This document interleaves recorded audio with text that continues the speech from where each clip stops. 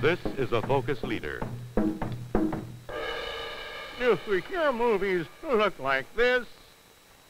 Do your soundtracks sound like this? Or like this?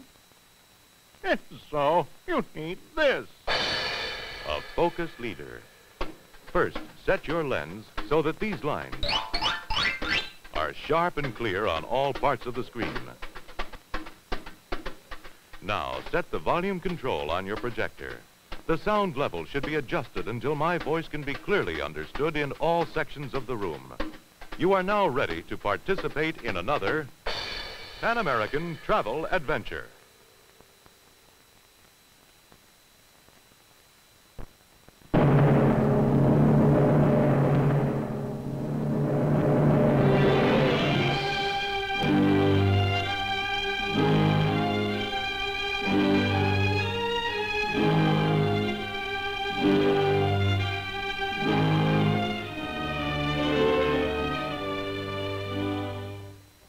You're a few hours from your destination, cruising gently. Your mind tingles with excitement. And that's how it is. Your adventure starts when you walk into the plane. Your visit to Japan begins even before you get there. As you sit now, relaxed, talking some more with your old friends. Friends you met just the night before. So little my country, but so much to do, to see, to learn. Well, it is just that we wish to be understood. Cities, scenery, all very fine, and all very close at 600 miles an hour. Forgive. Must not spoil own adventure. But to know my country, see my people too, please.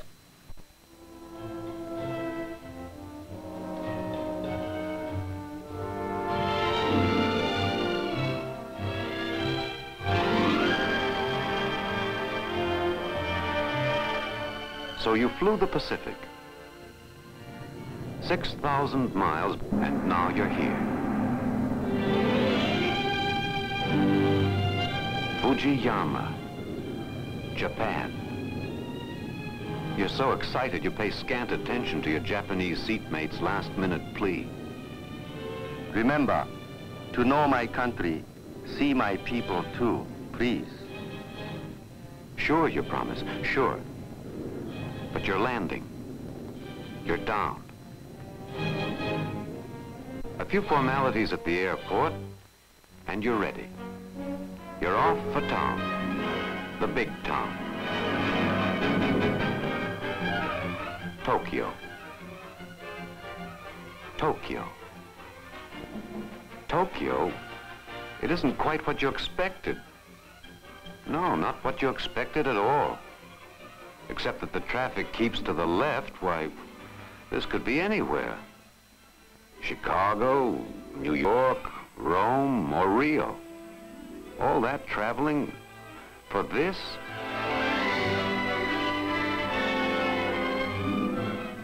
And the people, they're Japanese, all right, but are they Japan? Is this Japan? Even when you do catch a glimpse of the kind of thing you expected, it's just as lost and bewildered as you are. No. No, Tokyo's too big, too busy to tackle first of all.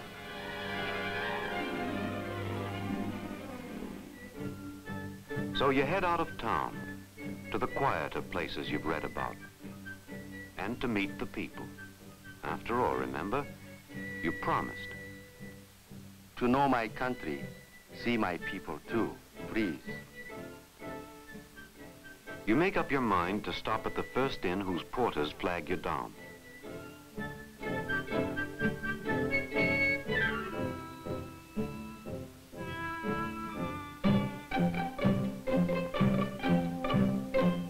Ah, this is more like it. This is the politeness you'd been expecting. And the different customs you'd heard about. You're not just seeing them, you're taking part in them.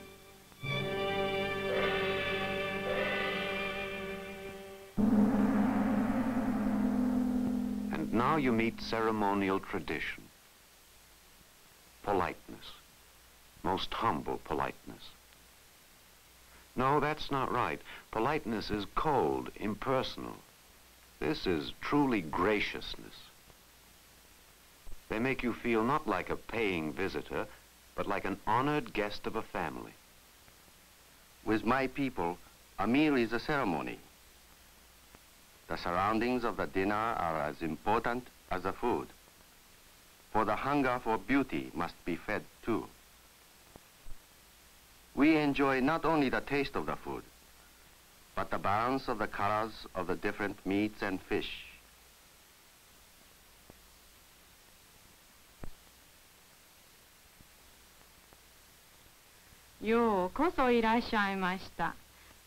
And we will say, honorable guest, forgive our humble efforts, so unworthy of the honor you pay our house.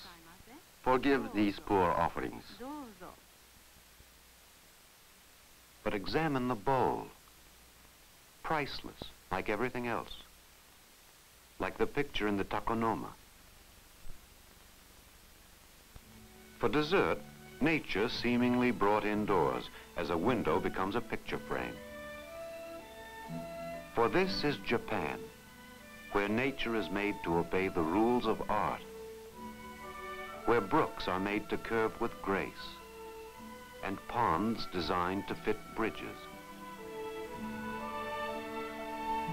Trees shaped to frame an island, their young branches hung with weights to persuade them into proper lines for frames.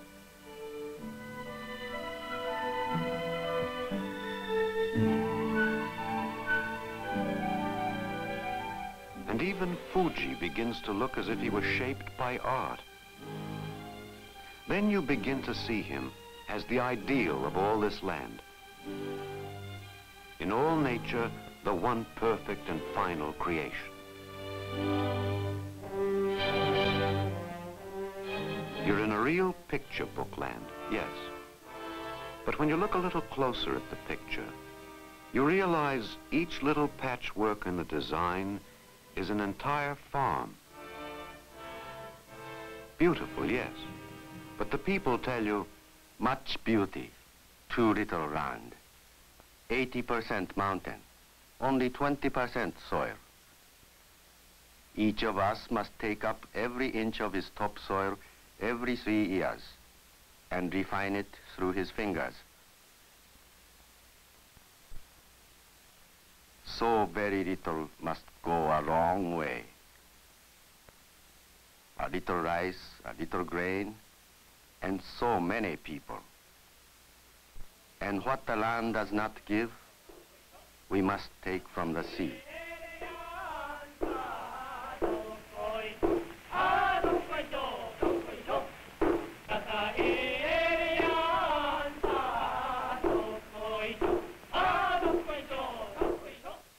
When evening creeps down the mountains, the work with the land has to stop.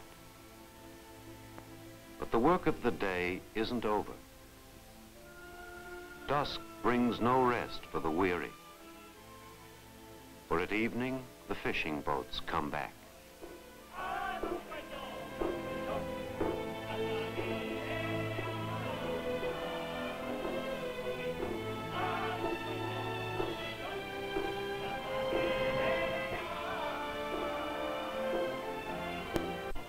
The self-same people who labor in the fields go down to the docks to help with the heaving and hauling and handling. What the land cannot give, we must take from the sea or starve.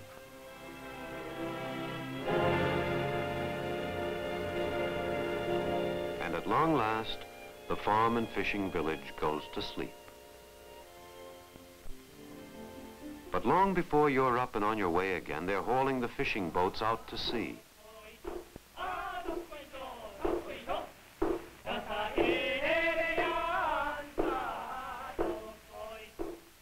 strange that one fish should be eaten and others, being sacred, are fed. Strange that some people must work to live and others have play as their living. They are geishas. Their teacher tells you their story. I make artists in music, deportment, fine writing, arrangement of flowers, singing and dancing. I accept them for training at 6. At 18, they are graduated. Suppose you are director of bank in Kyoto and you give fine dinner for merchants from Osaka. You call geishas. They serve in the proper way, make right conversation, speak of art and of poetry, sing, dance. They are Japanese tradition. And traditionally, each year the most skillful geishas appear in the great cherry festival at Kyoto.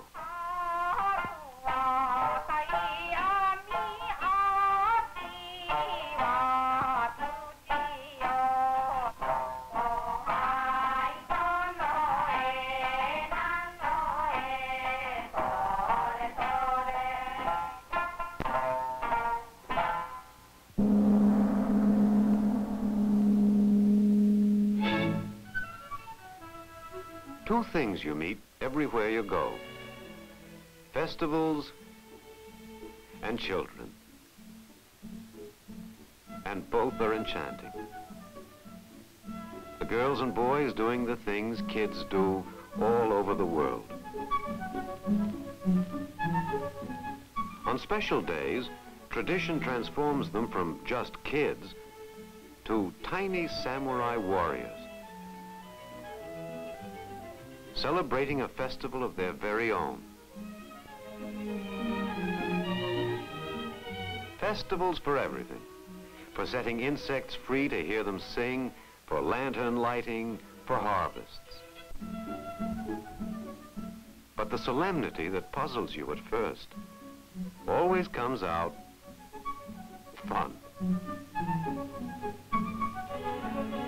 Just kids all dressed up and playing parade, acting out the past, or having it acted out for them by the wandering minstrel, the traveling teller of old tales with his paper slide theater. And what does it cost to hear a fairy tale? Just a piece of penny candy.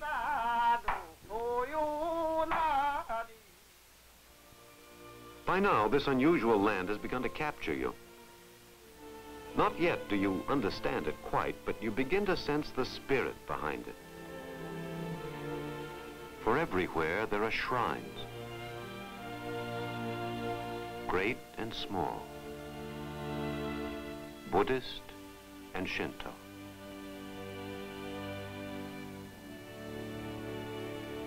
What is a shrine?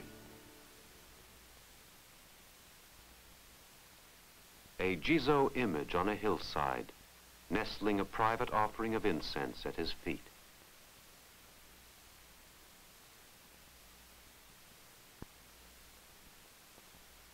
A giant Buddha looming to the sky, hearing the prayers of pilgrims by the thousands as they trek to Kamakura.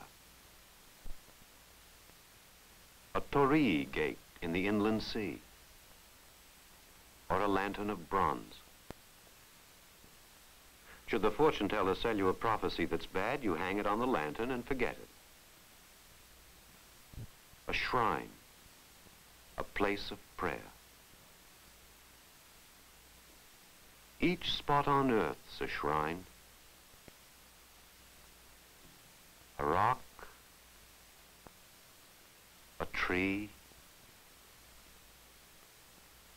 the silver sea. In all, great and small, resides the divine. A prayer can be silent. A pebble picked up on the shore and placed in the lap of the Buddha to protect the soul of your child. Let my child be strong like the pine, clever like the sacred fox, Noble as the ancestor warriors, brave against spirits of evil. What will be, will be. Yet grant, O Buddha, after my child be born, that the banner of the carp may fly over the house of my husband. The banner of the carp, like so much in Japan, is a symbol. What it means, you learn from a little boy on your way. 恋は強い魚。恋は男の子。竹でも登る恋だ。 Means boy, because carp is strong fish, jumps upstream against current. Over my house, little carp me, big one, big brother.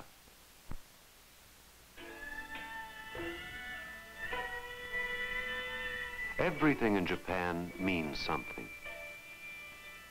Now take the devil-masked Bugaku Dancer on the Inland Sea with his ceremonial gestures.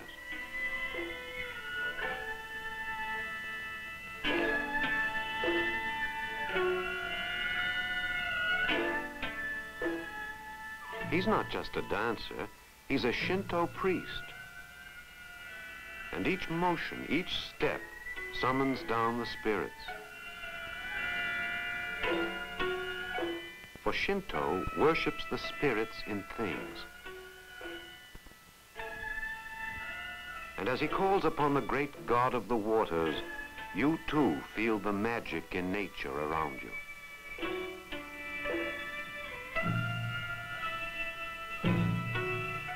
And now your mind's eye summons to memory Fuji-san, symbol of all you have so far seen, of different faiths and gods and ways of worship. Summoner of spirits, he had you enchanted. You almost forgot he was just a man. Your pilgrimage goes on. The true milestones on your way to understanding are the people you meet. Centuries ago, along this, the old Tōkaidō Road, the warrior knights, the daimyo, used to make their annual pilgrimage to the emperor at Kyoto.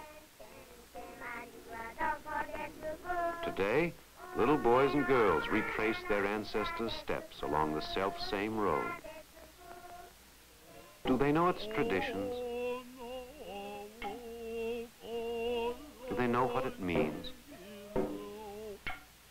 Do they know?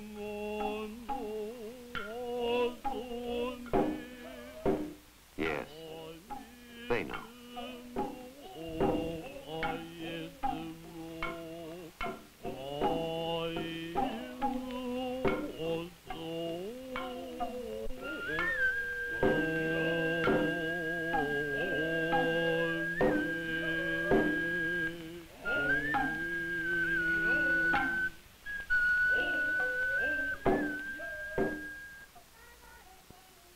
Just like his country, living with the past, yet running with the present.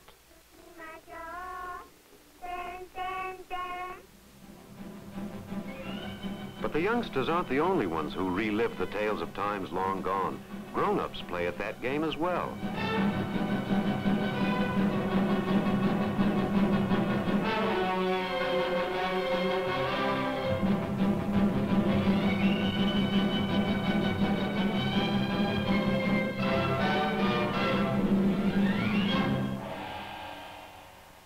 You leave the actors and their camera crew to their retakes and take up again your pilgrimage into what makes this country tick. By now, you think you have it pretty well figured out, at least in terms of its people.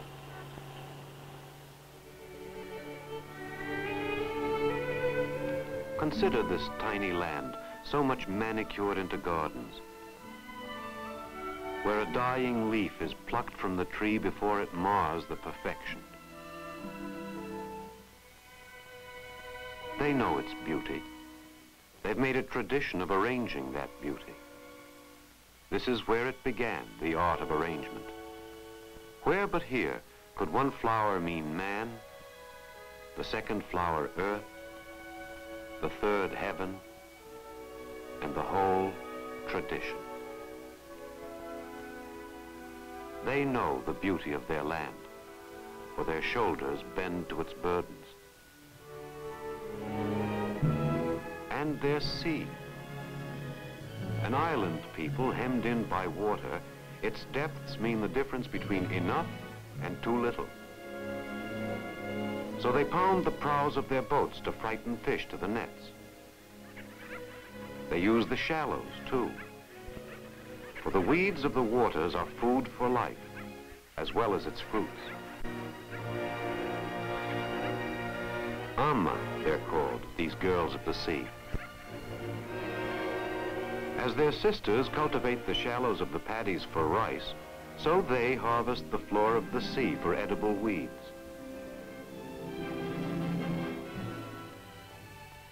And dry themselves by a fire of straw.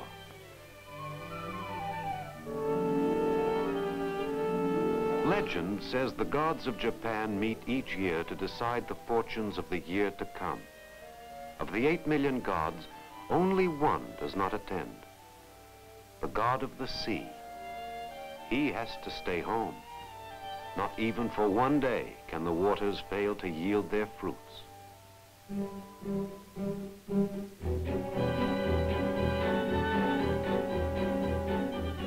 Tradition.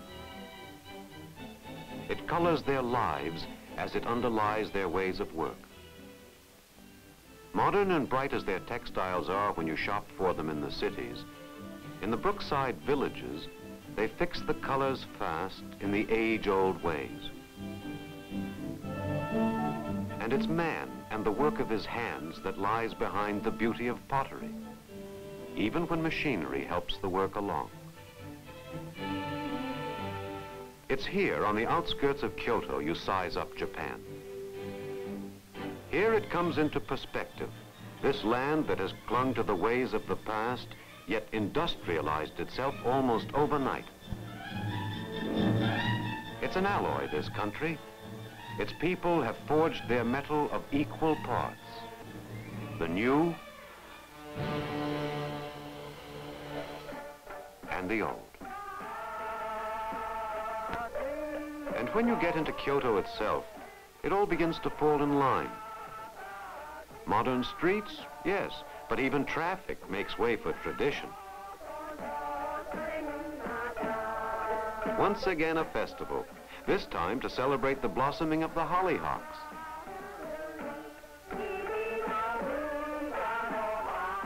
Now, the glimpses you catch begin to add up. Again, you see geishas, prosaically shopping for groceries.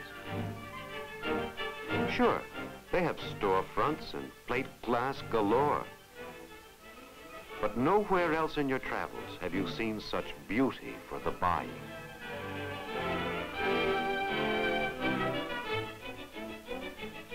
Yes, the old and the new.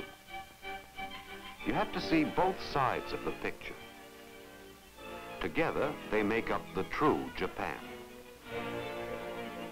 That's your yardstick. And the old that you see, it isn't set apart. It's embedded right in the present, like the traditional water festival in the public park.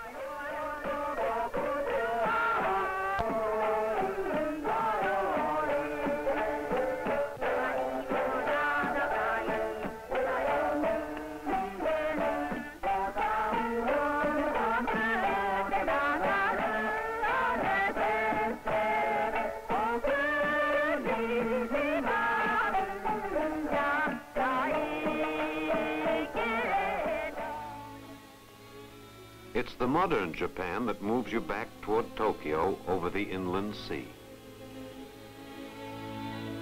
What's new for you is that you've learned something. You can relax. You can take time out for the timeless.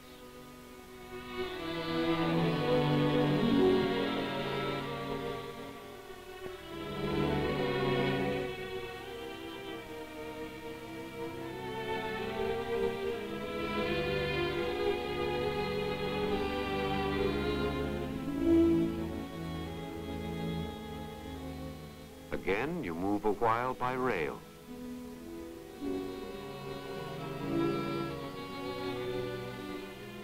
You make a pleasant stopover at a lakeside inn.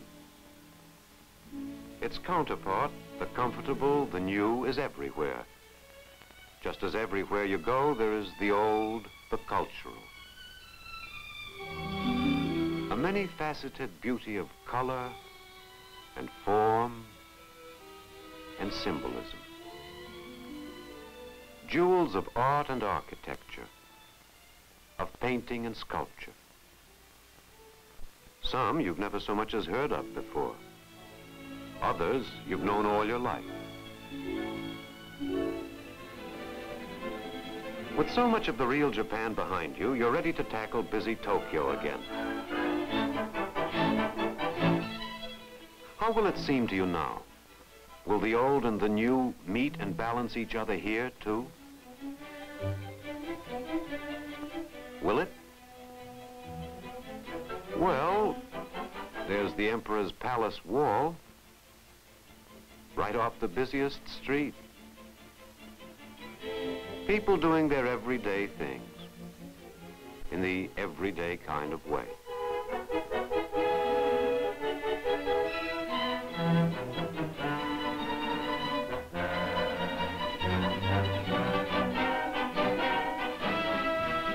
And even here, the old festivals. The main idea in this one is to let the will of the gods determine which way the shrine will go. But the same fervid passion can carry over from yesterday's excitement to today's sport. Same people, different game. Yes, your measuring stick is accurate. Your figuring is true. Truly, you've come to the crossroads of the East and the West. But you learned it, really, from the people. Going about their daily business, whether in shirt sleeves or kimonos, sandals or wedgies.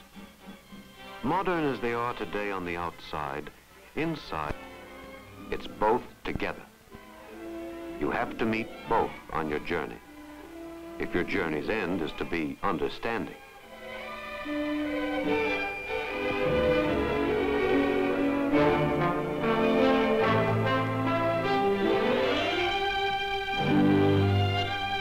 Fuji-san. He knew that when you first saw His Majesty. But Fuji keeps silent. He tells nothing. You have to learn. You have to find out for yourself. You have to go.